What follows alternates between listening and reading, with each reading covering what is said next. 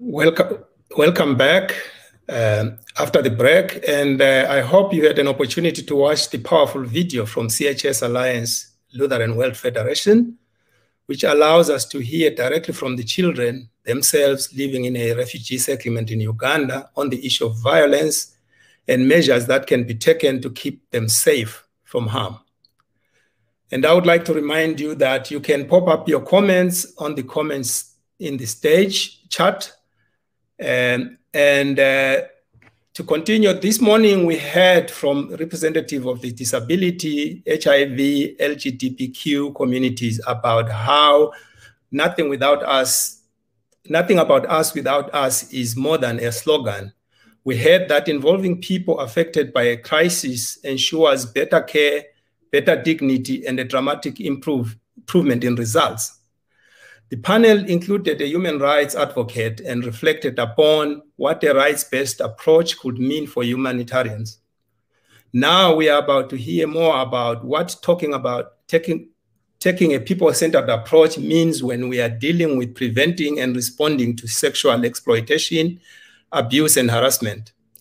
What are the implications for the humanitarian and development organizations, particularly during COVID-19, when domestic violence against women and children increased and the pandemic exacerbated vulnerabilities, power imbalances, and structural inequalities that affect victims?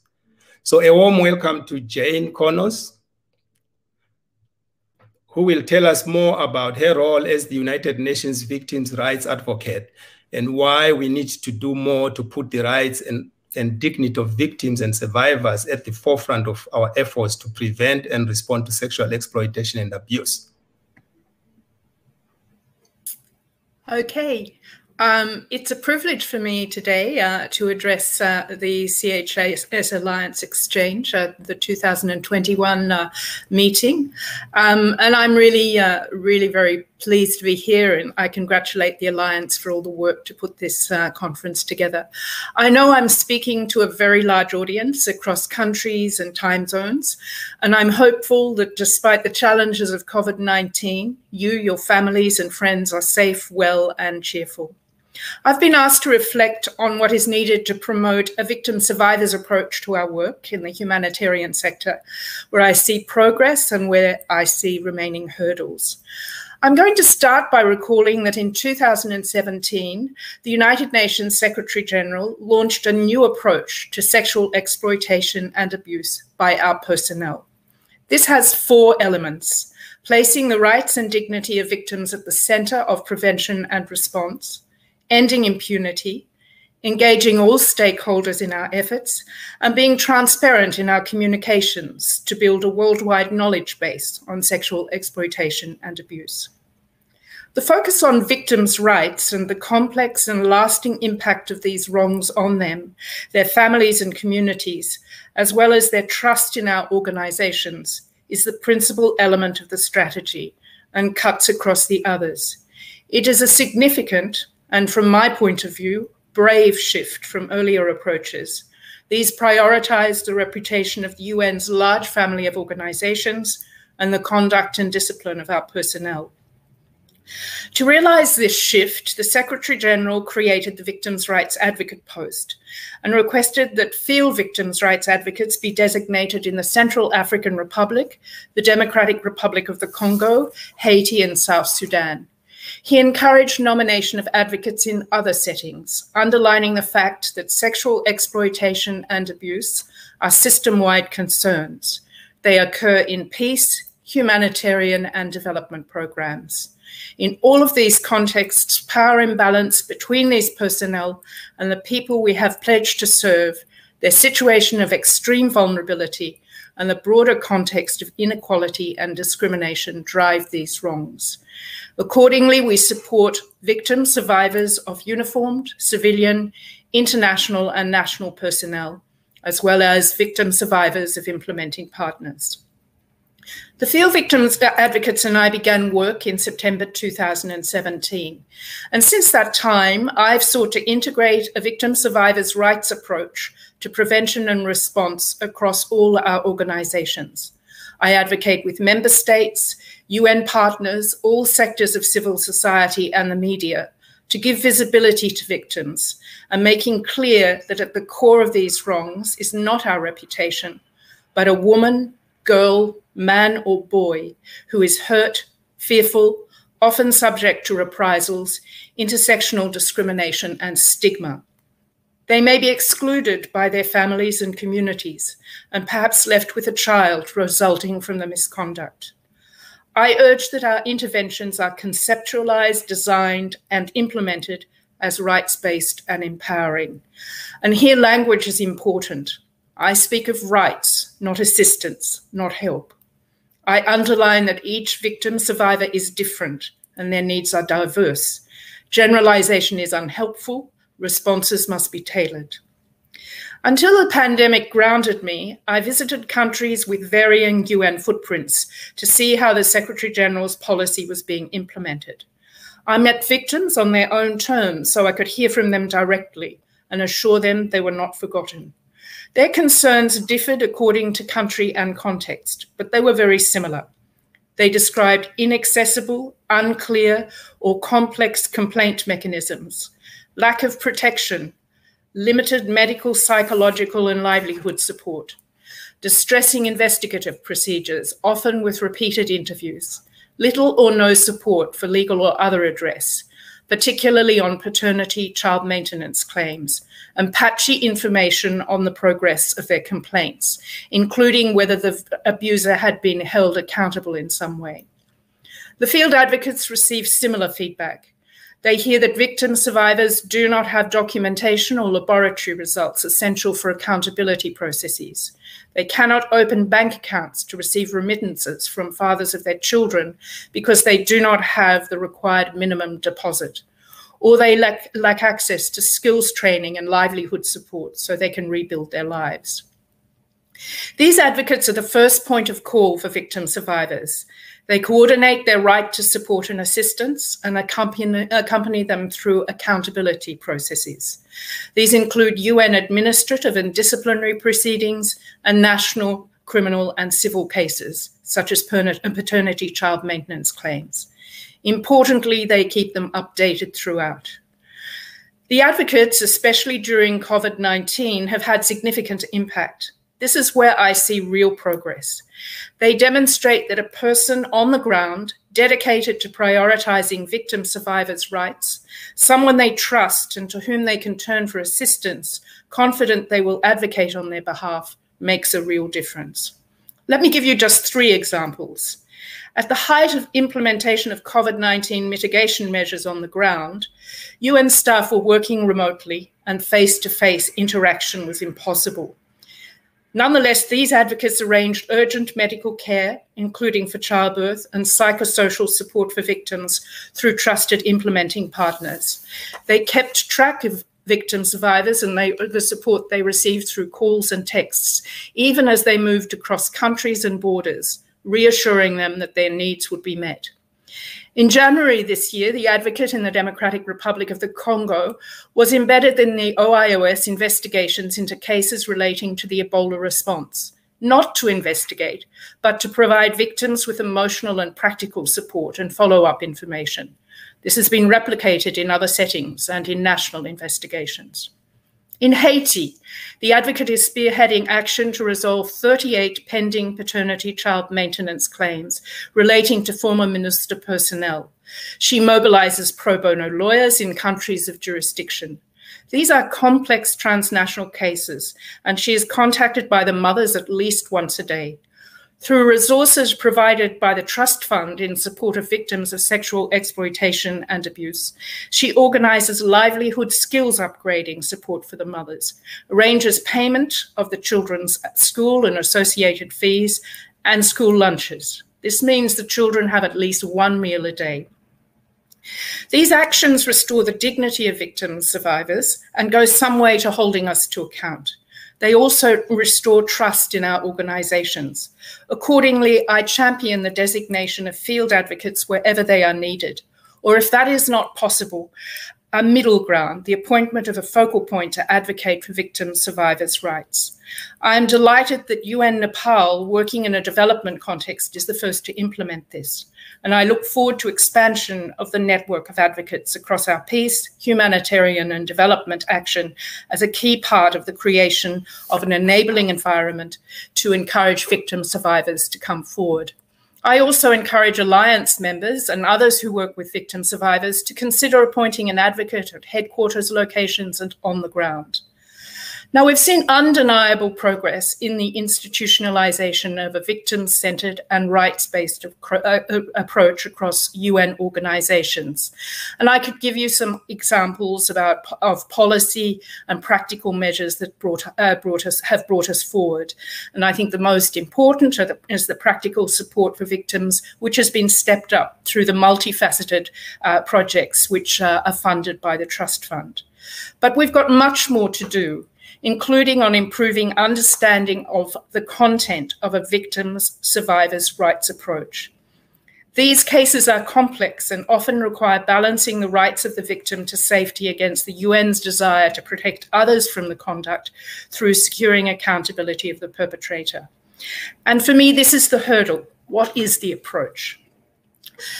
Many of you might know that I've been crafting a victims' rights statement. I was inspired by the national level victims' rights codes, charters, or principles applicable to victims of crime. There are federal and state codes in the US, a new victims' rights code in the UK, while the European Union's 2012 Victims' Rights Directive is reflected in most member states' legal frameworks. We in the UN have many documents which set out victims' rights, in particular in the 9 core human rights treaties.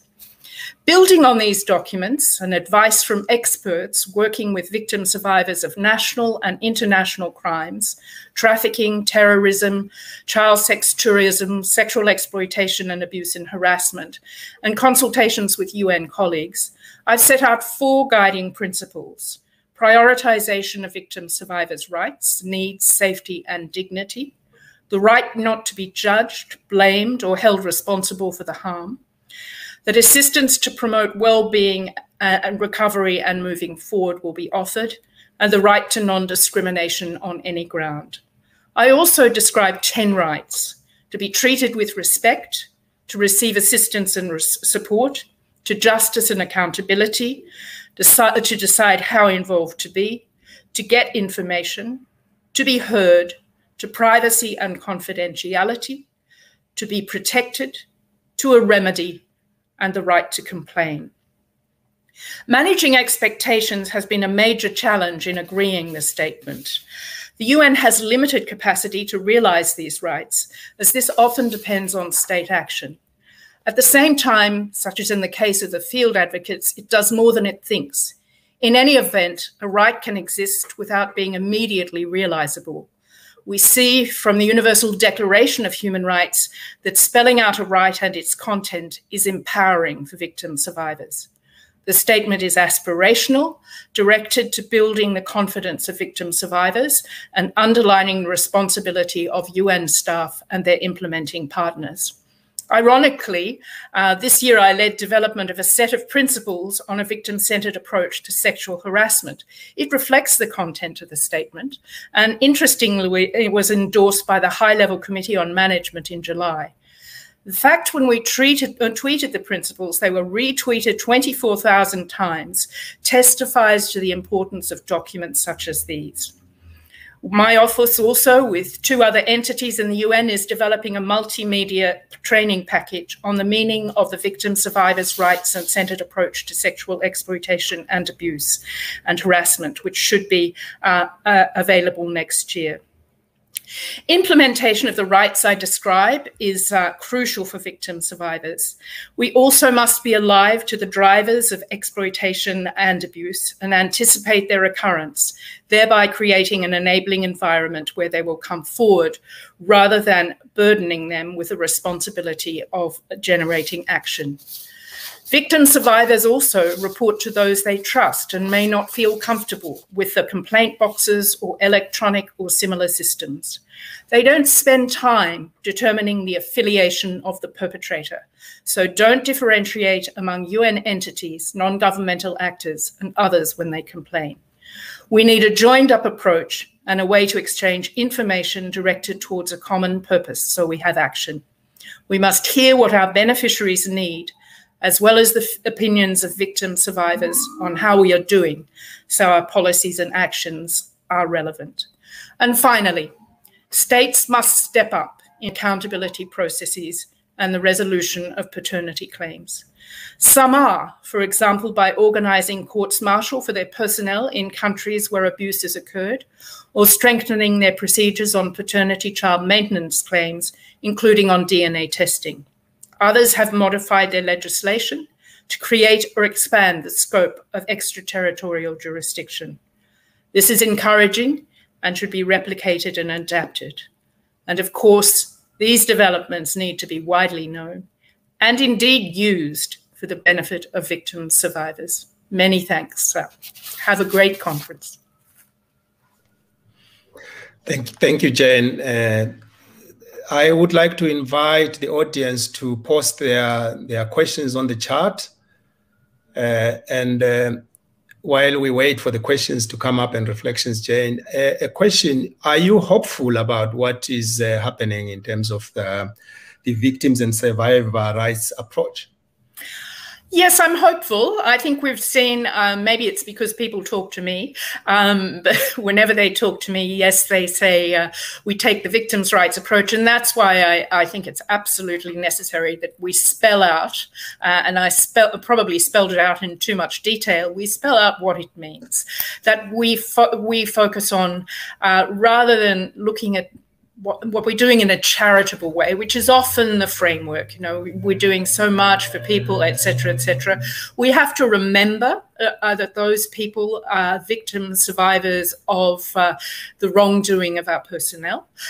We have a responsibility to step up, and it is their right. It is their right to have repair in their lives, to have support and assistance. It is their right to have accountability, and accountability comes in many ways.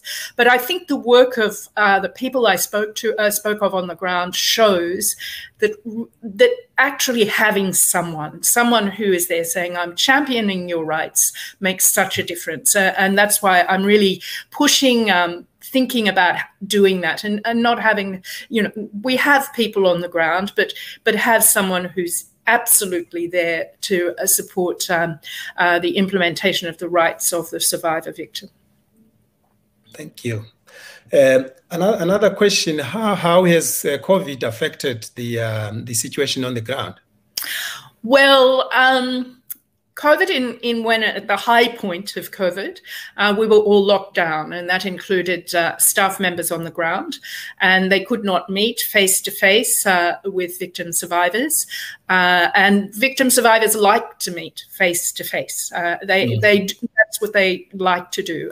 Complaint boxes, things of that nature. Most of them have not got access to the internet. They have little phones, but not smartphones. So they really like to see a person. So and also we had various projects or various activities that we had established for victim survivors where they could engage in capacity building projects, in livelihood support, and they had to be shut down because they did things together. So when you're in a tailoring situation, you're all together making clothes. When you're doing maize flour production, you're there together. So they had to cease. So that had some impact.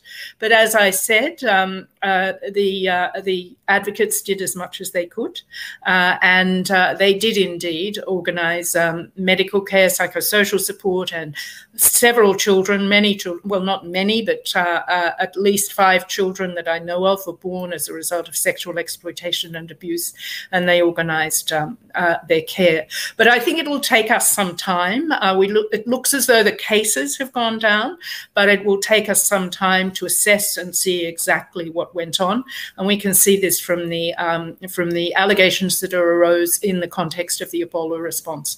It takes time. Often complaints come much later, many years later, often as people gain confidence and realise that there is a point for them to bring these cases forward. Thank you. So the pace at which we introduce these measures and also the pace at which change happens was mentioned in the morning in the discussions about we need to adjust to the pace of the community. So we have our strategies, but if we follow our strategies, sometimes we are going too fast for the communities. Are you having a similar experience? I think we're probably going too slow for the communities. We're discussing something where we should be a little bit faster. But we do, I mean, there's a lot of engagement with the communities. This isn't something which is, I mean, this is an idea of the Secretary General to put the right, it's an obvious idea really, rights of victims front and centre. But prior, that hadn't been the way things had been thought of.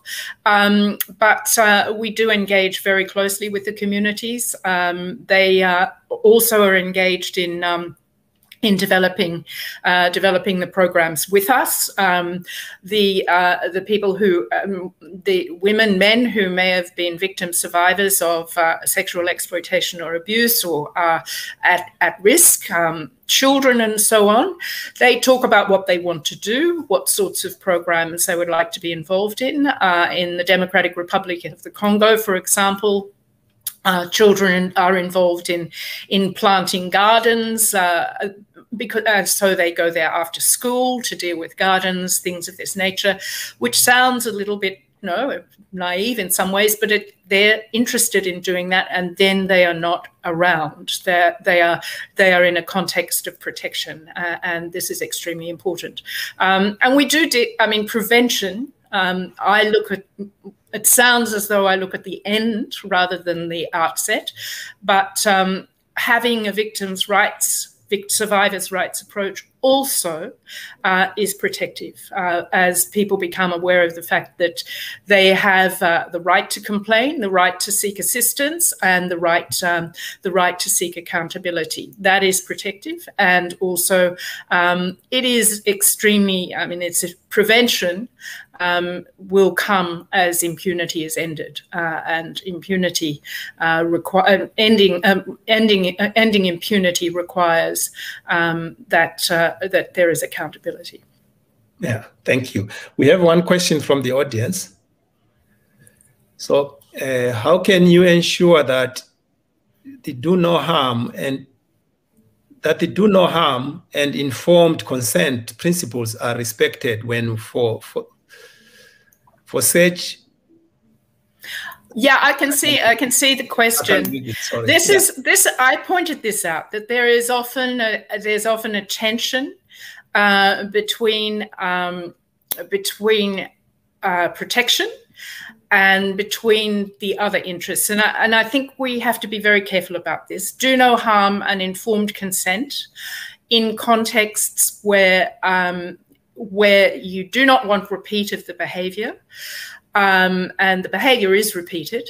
In general terms, many of the offenders go on to exploit, abuse again. There's the interests of essentially we have the interests of others, the interests of the organisation, and this is a very difficult case-by-case discussion.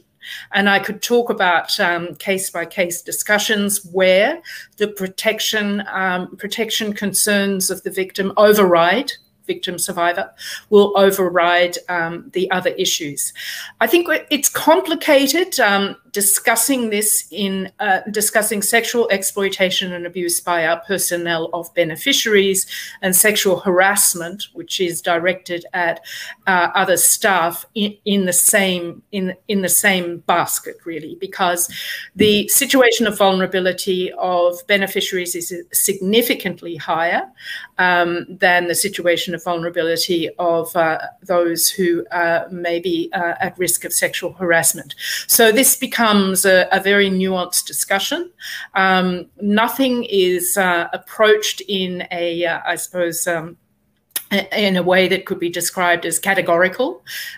Much nuance comes into the discussion, and I think that is why having these principles set out is very important, so we can discuss how they're implemented in the context of the wishes of the victim survivor, and we don't often know what the wishes necessarily are, particularly where you have somebody who's about 12, whose family might have very strong views, and the interests of making sure that the conduct doesn't recur.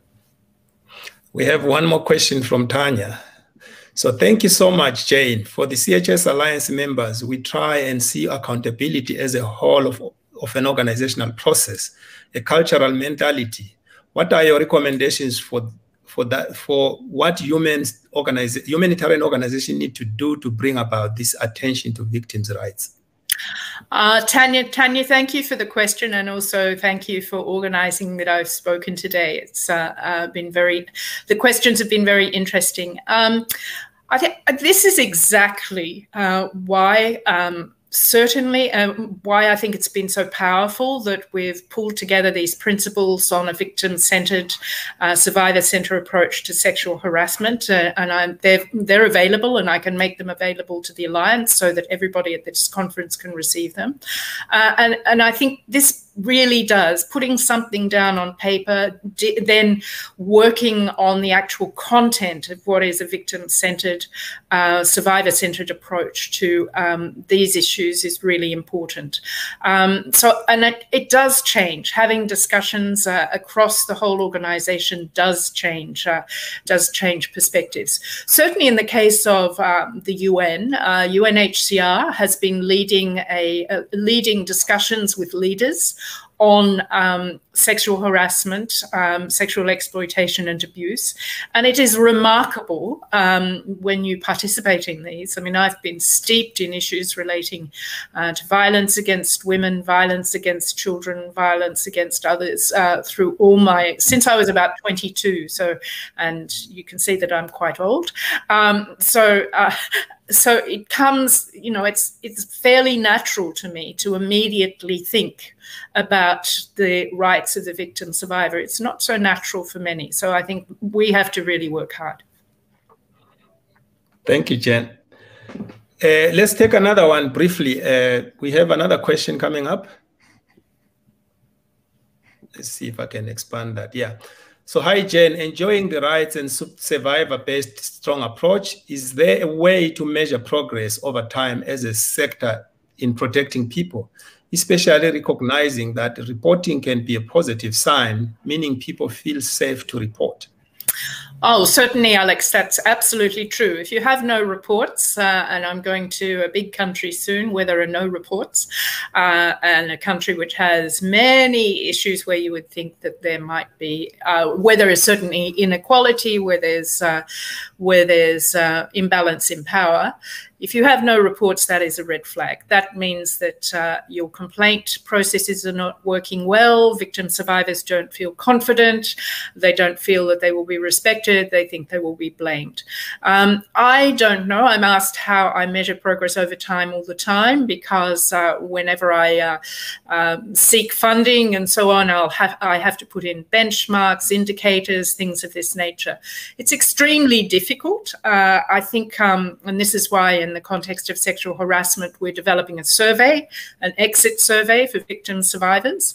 And in the context of my work, we're developing a methodology to seek victim survivors' feedback. And we hope to pilot that early next year.